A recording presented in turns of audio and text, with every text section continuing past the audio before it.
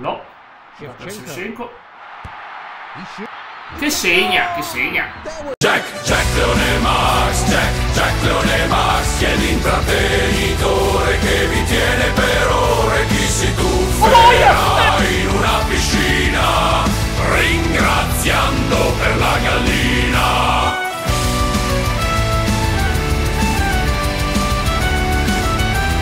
Vede? Oh, incredibile! La statua si può usare. Ha perso la testa per me. Retrogaming baby, TV CRT che pesa 10 kg. Amici, un saluto da JackLeoneMax, l'intrattenitore che mi tiene per ore. Oggi vi tengo per provare TH Flo. Abbiamo fatto questo acquisto poderoso, un grandissimo attaccante dal Chelsea, e vediamo dunque come se la cava oggi in campo, mentre noi invece andiamo ad affrontare la Lazio. Siamo con un Parma che schiera Shilavert, Starwood, Arrivo West, Gamarra, Edgar Davids, Roberto Carlo, Zidane e Sedov, che però devono invertire posizione. Ecco, Shevchenko, TH Flo e Elber contro la Lazio di Marchegiani, la CZ, Link, Pancro, doppio Pancro, Almeida, Simeone con Seisao, Giorcaef, Franca, Simone Inzaghi che è capocannoniere.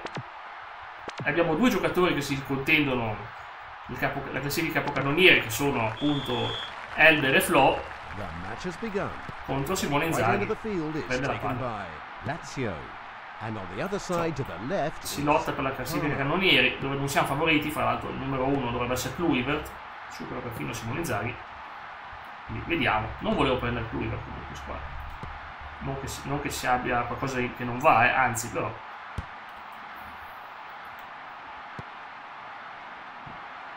e quindi vediamo un po' cosa si inventa oggi il nostro Parma. Shevchenko, bella azione ma non basta, Marchegiani c'è. Sono curioso di vedere come se la caverà la Lazio, che salutiamo per l'ultima volta come avversaria. Stiamo facendo il tour di saluto, il farewell tour, un po' come i gruppi musicali quando si ritirano, ma io non mi ritiro perché sono appena all'inizio delle mie carriere e quindi andrò avanti. Solo che su questo gioco siamo alla terza stagione ormai. Canale si pare.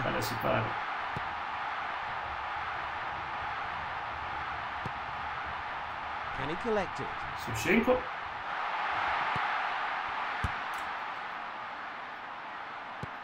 Davids. Stupendo però, stupendo. Questo qui è Terribone West. No. Shevchenko. Che segna. Let's go. Ed è il mitico Sheva. Gran gol di scatto. Attenzione, guardate qua. Quella parte che ho preferito. Questo giochetto. Dice no, preferisco spostarmi un po'. E così segna. E siamo in vantaggio. Anche se Shevchenko è un giocatore strepitoso. Ma se lascio perdere la classifica marcatore andiamo per divertirci, ovviamente. Non è che dobbiamo per forza essere ossessionati, almeno io sono così ossessionato dal vincere.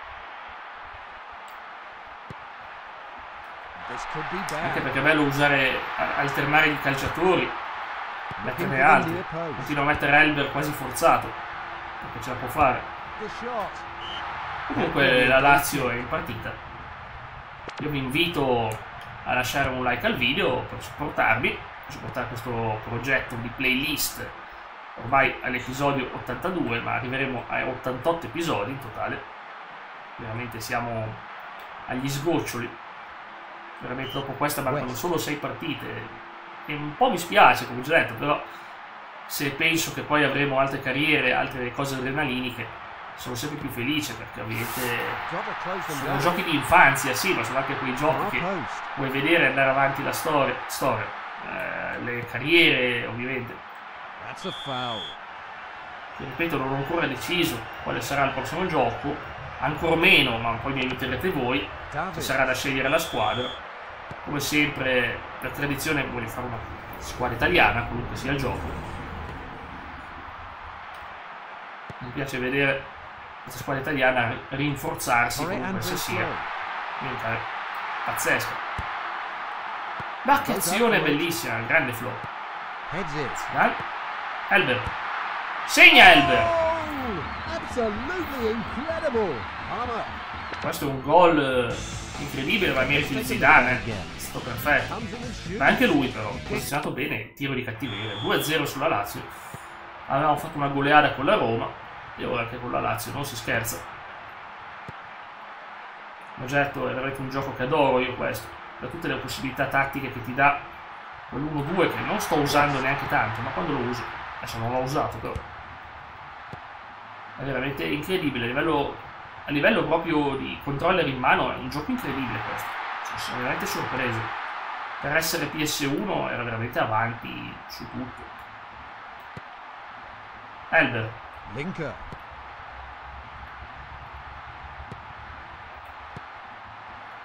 Abbiamo la squadra dei due Pancaro. Pancaro e Poncaro. Bellissima quella. Sembrerà strano, Poncaro è il vero Pancaro. Non sto scherzando.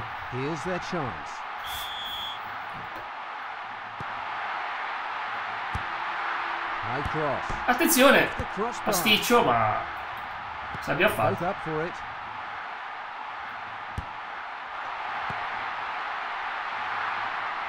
Almeida. Ok, Sedov si destreggia, filtrante per Elber che c'è. Bel tiro, ma non basta. Abbiamo Flo, cosa si inventa qua? Tira. Niente da fare. Portiere, beh, Marchegiani, ragazzi, ci sono dubbi con lui. Una saracinesca. Portiere che rispetto tantissimo. Elber. Avevo preso quel portiere del Lecce, poi l'ho dato via perché purtroppo su FIFA 2000 mi sono trovato molto male con i portieri. È stato duro trovare un portiere decente. Molto duro. Corner. Vabbè, ma in FIFA 2000 i portieri sono messi per subire gol, non è che fanno altro.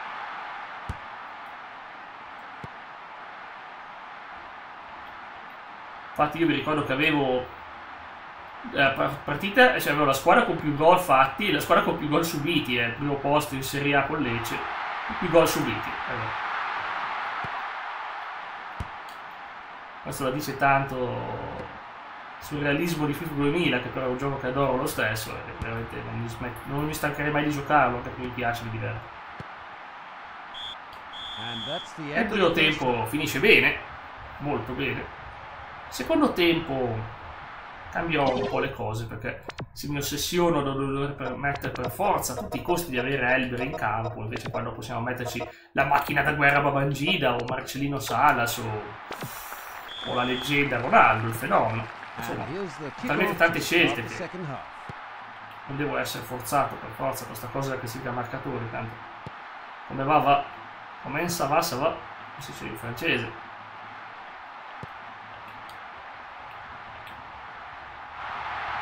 Eccolo Gamara. Angida. Solita macchina da guerra. Ma no. Non basta. Allora. Tira i Flo. Whose ball will it be? Ci siamo, Taribone West. Attenzione, arriva Gamara contro Simeone, bella sfida questa. Franca, dopo questo tempo ancora nessuno ha capito chi è, anche nei commenti mi dicono non lo so, è un mistero, se qualcuno lo sa rispondetemi, chi è questo Franca della Lazio? Chi è Franco? Chi è lui? Non so chi è.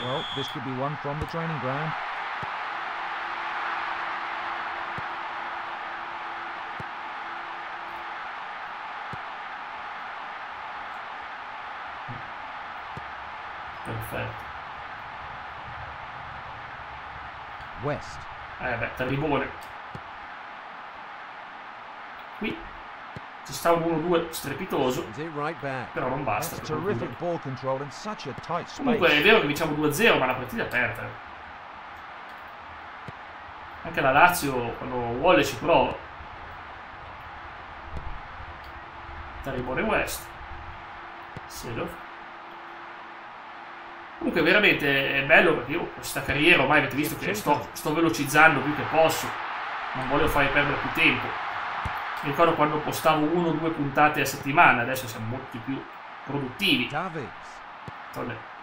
Si sente l'aria di gran finale ormai. Aia, boia che fallo. E la sto alternando con le finali classiche su Euro 2000, che quelle le ho fatte un po' attendere, ma adesso ho ripreso regolarmente. C'erano 2 carriere da finire, FIFA 99 e FIFA 2001. Il mio pallonetto! E non segna neanche stavolta. Riuscirò a fare un gol su pallonetto così prima o poi? Spero di sì. Cavolo, che azione strepitosa. Ho esagerato con la potenza, qui è colpa mia, Ho detto, ma ho paura che poi altrimenti gliela tira addosso, invece. Flo, che debutta oggi, a boia. No, meglio metterci Ronaldo, ragazzi. Sensazione personale. Guardate che stanco, Flo. Metterci Ronaldo, ragazzi.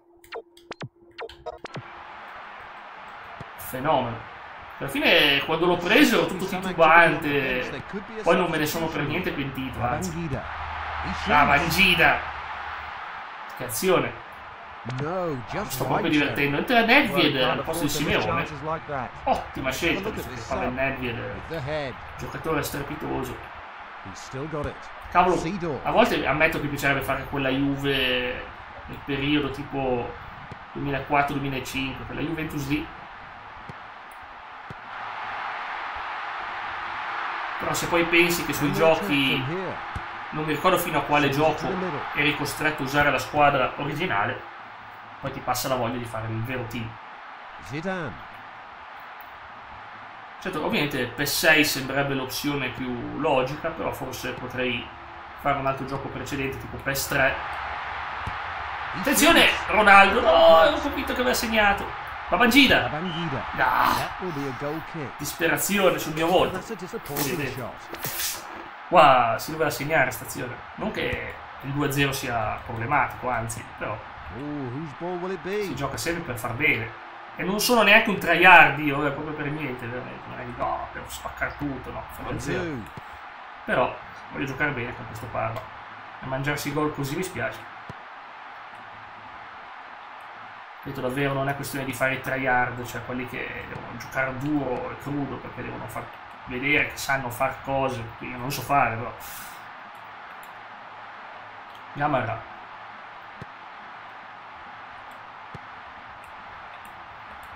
Ok. West. Beh, sembra giusto.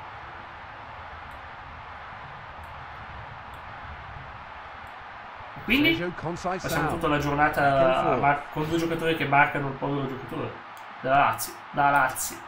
Shevchenko, eccolo qua, smarcatissimo. E non so perché non l'ha tirata, non so se avete visto da quant'è che avevo tenuto premuto. Cioè avevo già la pressione. Ronaldo, però non c'è nessuno. Ronaldo di potenza.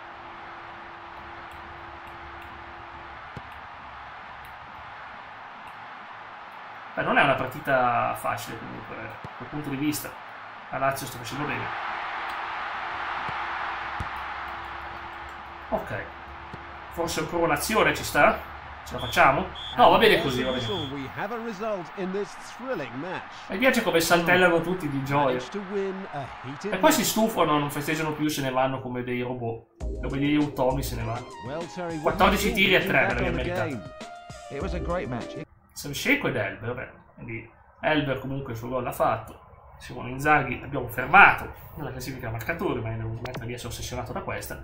Allora, vediamo un po'. Dunque, Ajax Marsiglia 2-2, Inter Manchester 1-0, Leeds Leverkusen 3-1, Juventus West Ham 3-2, Bayern Monaco Monaco 1-2, ancora perde Bayern Monaco, Roma Barcellona 0-3 e Real Madrid Chelsea 0-3.